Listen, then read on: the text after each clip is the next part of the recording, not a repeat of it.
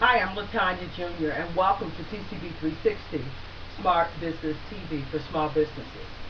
I have to tell you, I just completed the radio show, and I was recording the radio show, TCB360.com radio show, and also our TV show at the same time. And I'm so new at this, I, I deleted the television show. So I'm going to start over, and I'm going to condense the show that you'll hear on the radio. If you want to hear more about the subject I'm about to speak on, don't forget to visit Live 365, iTunes, of course, www.tcb360.com, and you'll hear about customer equity in Lane. And it's critical because it's one of those areas of your business that you absolutely must know. It's one of the new tools, insights, processes, planning, depending on what country, what you call it. But it's new to the marketing world. And as we know, we call everything modern marketing now, and there's a reason for that. I'm going to give you an example of why and how a big company made a huge mistake and how understanding customer equity will save you as a small business. As a matter of fact, it's a tipping point for so many other areas of your business. Again, this is one of those intersections. If you know how to look both ways and take your time and get it right, it will repair any poor destinations or areas you were in, but it'll absolutely put you on the right track until you get to the next intersection. So first off, let me tell you what customer equity is. Customer equity is the length of the lifetime of the value of the customer. Remember last week, if you missed the radio show, don't forget, go to tcb360.com, and we spoke about lifetime value. And there's a great company in New York and in Connecticut called Stu Leonard. Stu Leonard is a grocery store, and this is how Stu measured his companies, and this is how he's been so successful. So successful that he's actually expanded his business 29 times. That's 29 construction projects to expand his business. He has 4 restaurants, 4 grocery stores that also serve food, and this is how he looks at each customer. He said the average customer spends $100 a week, 50 weeks out of the year. Okay? $100 a week, 50 weeks out of the year. The average customer lives in his neighborhood for 10 years, which means every customer that enters his stores are worth $50,000. If you looked at your customer and you said they're worth $50,000, your value, your needs, and your wants, and you will continue to develop new products and services for them. Also, you can look at your sponsors, collaborations, and any relationships that's connected to your business. Remember, the new definition of marketing is not just the marketing department. It's every authentic touch point, vendors, and so on, etc. What's the value or the equity of that vendor? And all of that is going to drive you to making sure that you can have a share of purse. Stu Leonard, he's looking for a share of purse. Lex is looking for a share of garage. They're looking for getting one of their cars to share your garage. And for the average Lexus automobile dealer, the average customer is worth $600,000. But here's the aha. When you look at your business, do you measure only based on market share? You know I talk a lot about market share on our radio show. But you say, listen, what's my market share? That's going to drive everything. My share of market. Well, not anymore. Not anymore. Market share is huge and it's important. But let me give you a balancing act. If you look at market share, you'll make a huge mistake. If you look at it only as a measuring the profitability of your company. Remember, we're looking at what you can make now and what you're going to make in your future. And we're not going to get all into, well, I'm going to get 10,000 new customers a month, 100 customers a month. We're going to look at your best friend customers, the friends that absolutely should be there. You have what they need.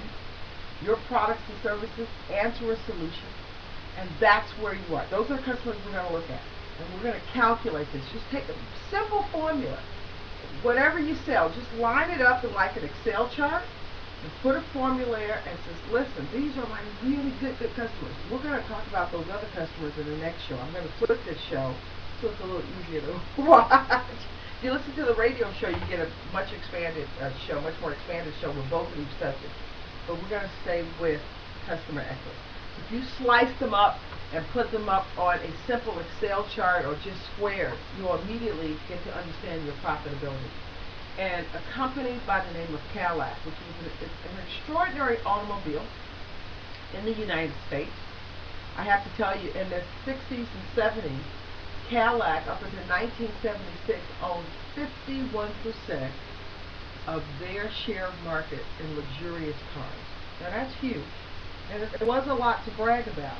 And they were very bodacious about bragging. They thought they had it made in the shade. They knew people would get to a certain age, and to feel that they had arrived and were successful, you bought a Cadillac. But here's what a big smart company, what they didn't do. They didn't focus on how the world was transformed. They didn't look at how many more new customers. I guess they didn't think about, oh, there are other new luxurious cars, but who cares? We're the ultimate, we're the granddaddy of luxuriating. Affordable, luxurious car, automobile. So this is what they did. They said market share, market share, market share. Can you imagine? Here's the kicker.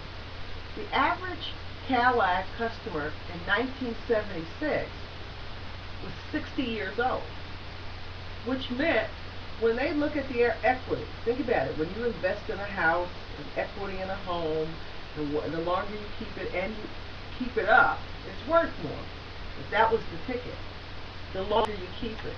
Well, if most of their customers were 60 years old, how many more cars would they have to buy over their lifetime? How about one? And normally that was it. The one they purchased at 60, maybe they pushed it to 70. And that became a problem because they measured their profitability on the share of market that they owned. They lost sight of the fact that they didn't have customers over a lifetime because their customers were aging out of their product. And then all of a sudden we got this new market of young people. Then people are going to college. Their wealth is increasing. They want to be hip and cool. There's a lot more social things for them to do, and they want to transform themselves into young, successful, luxuriating, vigorous consumers. And what happens? BMW, which is a no-name brand at the time, walks into America. So listen, you guys can have the 60 plus. They're not going to be around that much. You're going to lose profitability. We can see your market shrinking right in front of our eyes. We're going to dominate the market, and we're going to step in, and we're going to take over the youth market. Yeah, we want the young people, and we want the young money. And what's going to happen is we're going to make a great luxurious car for young people. But then over time, we're going to add to our brand category. See where I'm going with this? And there are those customers that can afford the $30,000 car, and then they're going to be the ones that can afford the 150 plus. And you're not going to have to go away. You're going to love BMW. They're going to do right by you, and you're going to grow up with this car. And we'll be able to measure not only our current profitability, but our future profitability. And that is what customer equity is. And that is huge for small businesses because the current time, a lot of small businesses are having challenges because they look at the here and now only. And they figure that they would just follow what the big guy was doing. Say, hey, when the big guy moves after he makes a decision, then we'll just pretty much do whatever the big guy does. Not paying attention to the fact that they're the nimble gatekeepers in the community. They're the ones that drive the market. They're the ones that pretty much own this whole area of customer relationships. No one is as intimate with this marketplace than a small business. Of course, there's no such thing as a big business without small business. Big business represents less than 3 to 5% of our world's employment and funds. It's the small businesses that take all of these products and services and drive them to the marketplace. And don't forget, this is a tool that you can use when deciding what kind of corporate sponsors you want, partnership, collaboration. Okay? Hi there, I'm Lil Tanya Jr. Some of you may or may not know